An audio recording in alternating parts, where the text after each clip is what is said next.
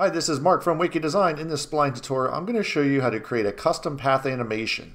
You can do a custom animation like this for any type of line art. In this example, I'm going to show you how I was able to pull in a simple word like wiki, create it as a line art inside Illustrator, and how to import that into Spline and then animate it like that.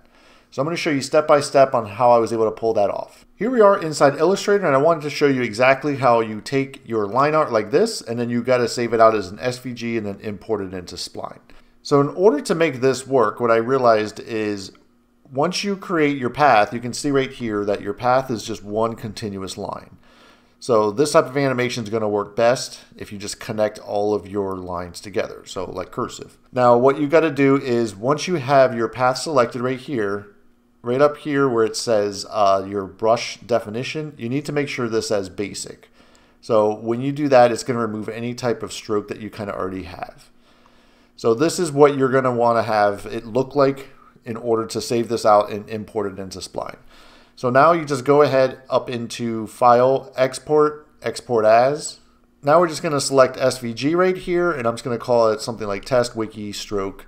I've already done this 13 times, so now you can see export as 13. Then what you're going to want to do is you can just keep all of these options right here. This is pretty standard, so just hit OK. So now that's going to be saved out as an SVG. Now let's jump into Spline and show you how to import that in. And here we are on the home page when you get into your Spline interface. The good thing is if you want this type of look where you can have a color background and a nice little hotspot right here, they kind of already have that set up. So what we can do is just use a template and then we can just add our own line art to it. So if you click under library, you'll see underneath 3D paths, you can click this one right here, 3D paths Candyland, or what is it called? Candy letters, sorry. So once you do that, it's going to pull in these two line arts. So you can see it's kind of very similar to what we're already creating. But let's go ahead and just delete these two, and then now we're going to import our SVG that we just created. So let's go ahead and just select those, delete, and delete. Now you can just click the import button right down here in the bottom left. Once you click that, you can select your SVG right here, and then click open. So when you do that, you're going to realize that this does not look correct. So the very first thing is let's go ahead and just move this over a little bit so this is more centered to how the other ones kind of were lined up. So this right here is importing how that SVG looks like when it's filled. That's the complete opposite of what we want.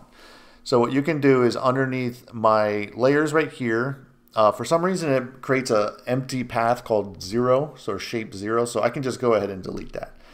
But in this case, this all the line art is just on one thing called shape 1. So you just click that, and this button right here says convert to path. This is where all the magic is going to happen. So once you click that, that's it. Now this has been converted into a path, and now inside Spline you can go ahead and start to edit these points and fix any type of overlapping and stuff like that.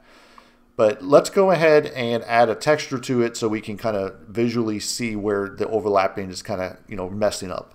And to add a material, you're just going to want to stay on the path that you're on. Go down here where it says material. You can click these 4 little dots, and that's going to bring up the library for all the different materials that Spline already has. They have a lot of good ones to kind of start out from. So in this tutorial, let's just stick with like a metal one. And if you see right here where it says Spline library, they have tons of them right here. But, depending on your use case, select whatever you think is going to work. But I figured there's one called Noise 4 is what I believe I used. So when you click that, it's going to take a second. Now you're going to see, you see all of these like weird shapes. That's because your meshes are like overlapping everything. So if you want to kind of see what's happening behind the scenes, while that path is selected where it says wireframe show, it'll just take a second. Once you click that, you're going to see this is what's happening. Here's your wireframe. So you've got all these like weird points that come to a, like to a point, and then they don't come down. So what we can do is go to each one of these and kind of tighten it up and maybe move a lot of these so they're on top of each other. So they're actually 3-dimensional. So let me show you how easy that is to pull off. So go back to hide under wireframe, and let's go ahead just each one of these and let's just fix it as we go. In order to edit these points, let's just go back up into here. While that's selected, just click edit path. So now you're going to get a few different tools up here to be able to edit all of your points. So what I like to do is go to front view. I just click the blue button down here in the gizmo, and that's going to pull up. So now what we can do is, I'm going to leave the two end ones for last because those are called caps, but any one of these things in the middle, let's go ahead and tighten those up. The very first one in this situation, they have this bend tool. So this might work. So what you're going to want to do is click that. And when you click it, it's automatically going to start to bend that point. So you can see it's not overlapping as much. And then you can also use this arrow tool right here. Select that point. Just kind of pull it off right here. Maybe you can go this one. Move that over a little bit. You're going to have to sometimes change the camera view like this. Move it a little bit. So that looks pretty good. Now we can go back into that bend tool up here. You can see that has two other points up here. So what we can do instead is, let's select this point. That one needs to probably come out. So I'm holding Alt and clicking my mouse to pull that out. So now you can see that it's going to now overlap correctly, like three-dimensional. So now I can select that one and maybe push that back a tad. So now you can see a little bit of overlapping, but it doesn't look too bad anymore. And like I said, make sure you go to top view or your front view. And then I do recommend clicking the green button. And there's your top view. You're going to want to make sure that you don't have any points like this. Like if you have something like this, it might look okay in the front for some reason. Like it might look okay like at this angle, but if you have it way out, it's going to look, it's not going to render out correctly. So you're going to have to keep switching between front and top view.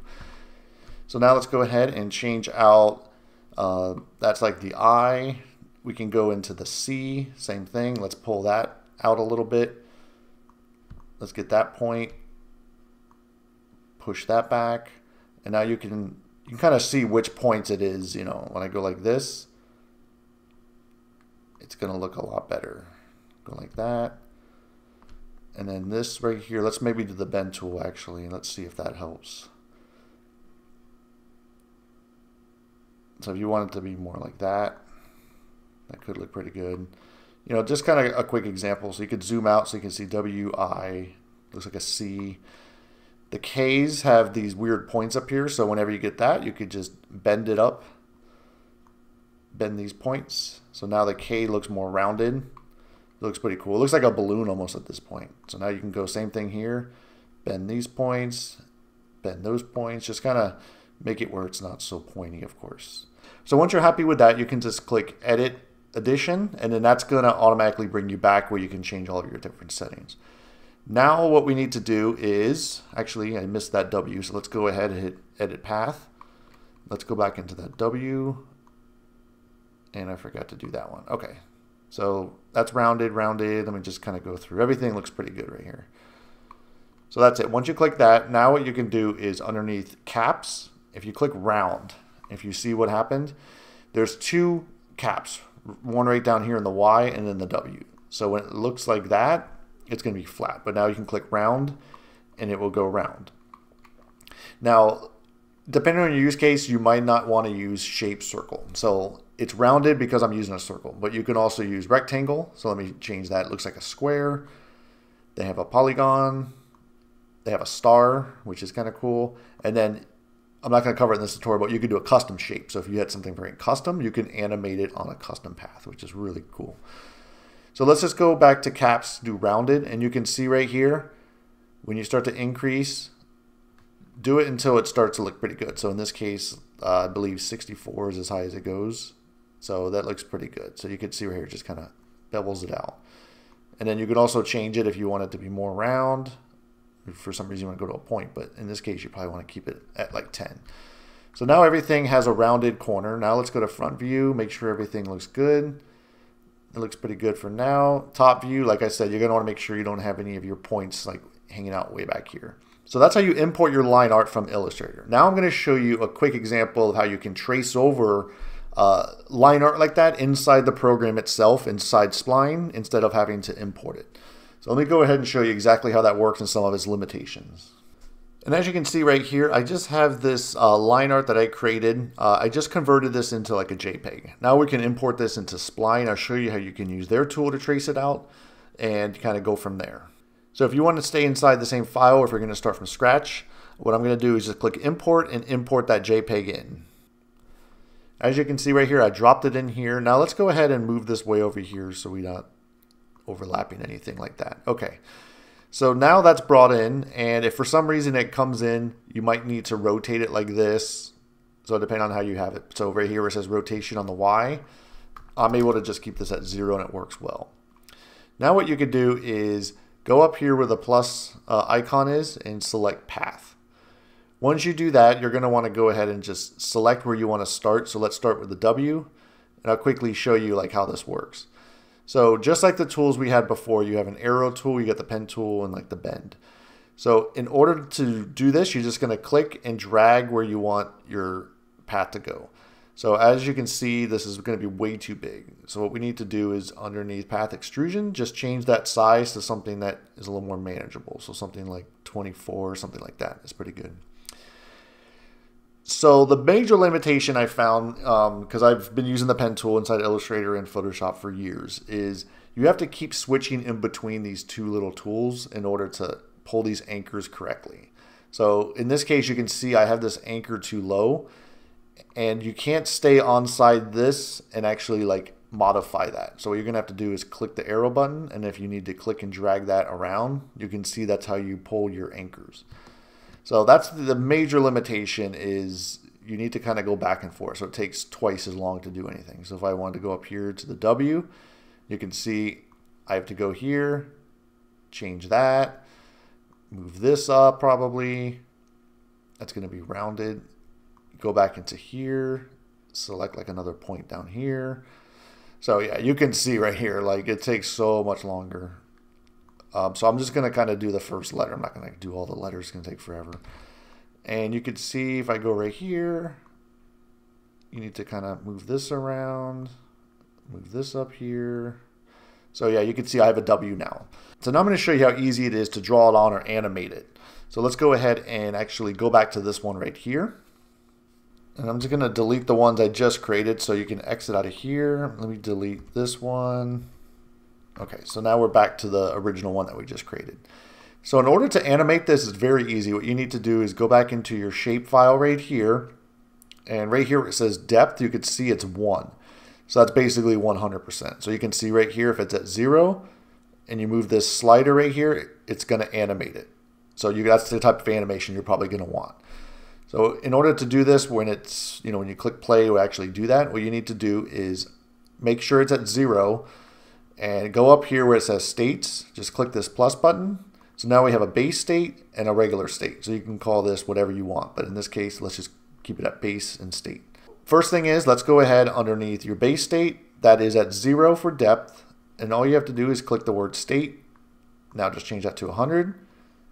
Go underneath events, click this plus button and click transition right here. So this is going to transition from this state to that state.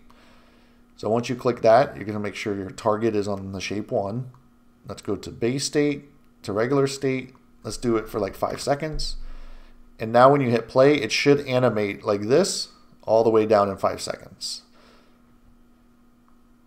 And 5. So that's about 5 seconds right there. And if you ever need to edit these states and how long it is, you can just always go back into your events here.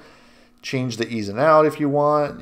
They give you a lot of cool different settings right here. But this is a very simple tutorial. This is how you can do it in just 5 seconds. And that's it for the Spline tutorial. So what I plan on doing in 2024 is creating a lot more of these type of tutorials, because I'm learning this tool, and so I kind of want to learn with you guys. So give me any sort of ideas that you might want to have for a future video, and I'll see if I can make it inside Spline. I plan to make a lot of different videos this year, so the more content, the better on this tool. Make sure you give this video a like, subscribe to this YouTube channel, hit that bell so you get notifications when I release new Spline tutorials like this. Again, this is Mark from Wiki Design.